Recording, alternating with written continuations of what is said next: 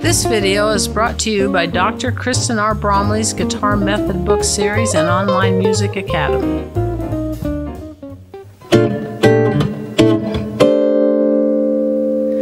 Hi, I'm Dr. Kristen Bromley. Welcome to my online academy. It's so great to have you joining me here in these online lessons.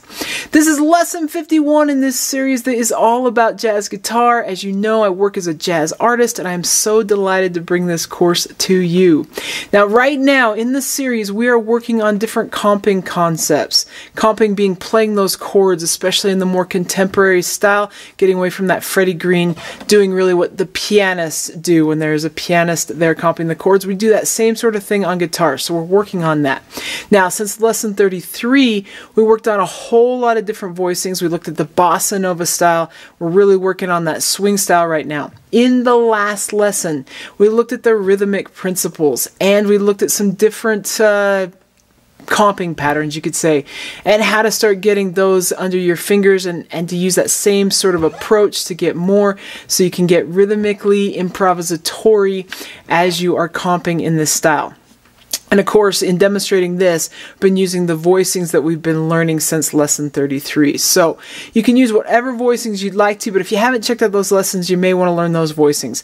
There are more to come in the lesson series down the road. After we finish this in the next lesson, though, we're going to get back to doing some more work on improvising those lines. So we kind of jump back and forth a little bit as I cover the many different aspects of playing jazz guitar. But the lesson, I should say, the chords that I covered since lesson 33 are really great. You can get so much mileage out of those chords, both the ones that have the root involved and the rootless voicings. So you want to check those out. If you haven't, then I'll be demonstrating with those. So in the last lesson, we looked at the rhythmic aspects, and really rhythm is a major part of comping in this style. But we can add further, like advanced, great sounds when we get a melody happening intertwined with those rhythms. And we can do that with the different voicings that we've learned. So I have a couple of the rhythms that we were comping with in the last lesson as an example, and ones that we could work on. So if you worked on those, that'll be easy. If not, it's okay. Just hang with me. So we've worked on a lot of different voicings. Just for example, with B flat major 7, I've got that one right there. I could instead, on that second string, have the 13th instead of the 5th, or we know that we could have the sharp 11. That's 3 different examples just there. If I switch between one and the other, I get a melody happening that isn't the same pitch. So with this rhythmic example up here, A, where we have do dot, and let's just work with that first measure, do dot. I can keep that melody voice doing the same thing, but when I move that melody voice, that's kind of nice. Or I could go the other way. So that's what's happening there. If I got the sharp 11 involved, it's okay as well. So you can get different ones. Now we looked at rootless voicings, or even with these voicings, adding that high string, that 9th up there, gives us one more melodic idea. So I went, as I was moving between those major voicings and then catching that top voice. So that creates some variation that is really, really nice.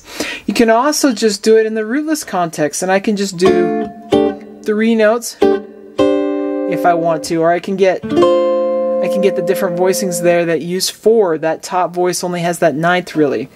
Though if I wanted to, I could potentially use that root, but with a major 7th chord, that doesn't work as well. So you can move around with the different voicings that we've been working on with the rhythms, and that ends up sounding great. So that was an example with the major 7th. If it was a minor 7th, I've got those same types of things. I got that minor 11th, the 5th, the 13th, and on top I have the 9th. With the minor 7th voice, it can work okay using that root and just adding that root on top. I've also got them with the root on bottom if I was using those, so you can do this sort of thing either way. But just with that rootless one on top, just moving back and forth between that top voice with that minor 7th. Just using both measures there, do, dot, do, or I could do back and forth between the 5th and the 11th, or between the 13th, or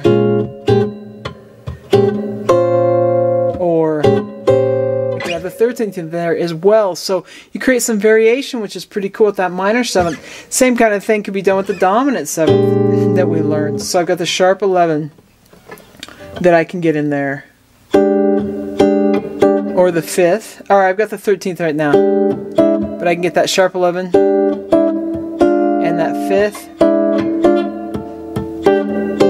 and that root, or that 9th on top, or that root.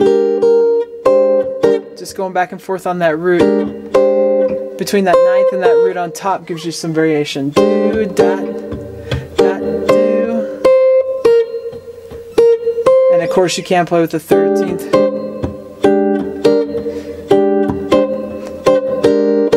Play around with that top voice and you get some melodic variation. Put that in a 2-5-1 just using this rhythm here. Do, I'm doing C minor. Do, dot, dot, do. I just went to the 5th string form, but that's okay, I'll explain that one in a minute. So on our 5th string forms, we had the major 9, and we had the major 7. We also had in the rootless context where we had that 13th and that 5th, and even the sharp 11. So when I comp with that 5th string form, and I'm doing it in E flat right now, I can get some variation.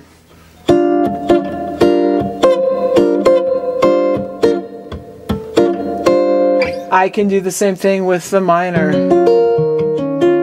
So I've got that, and I can reach up to the 13th, and I've got the 11th on that top voice. So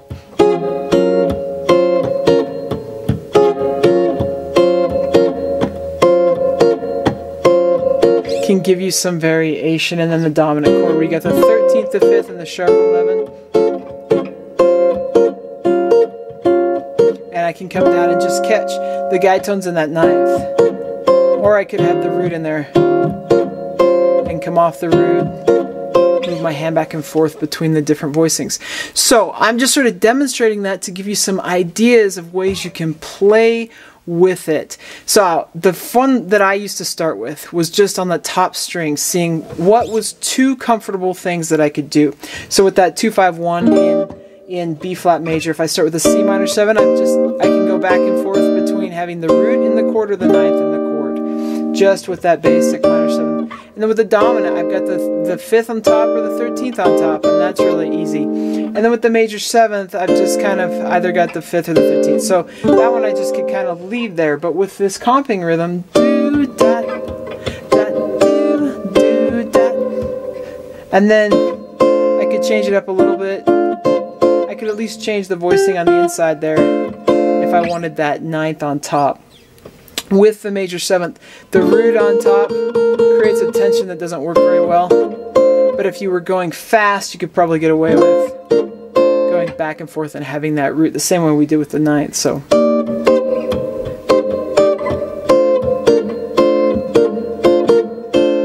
something like that. And with the other set, if I was going to E flat, I've got the F minor 7, the B flat 7, and then the E flat major 7. So I could have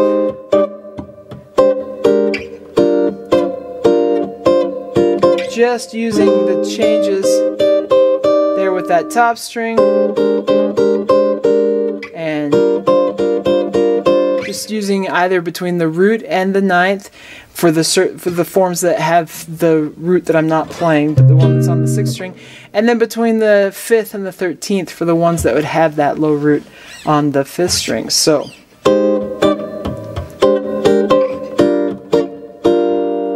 something like that, but just a little bit of melodic variation creates a very nice sound. So you can start playing with that sort of thing.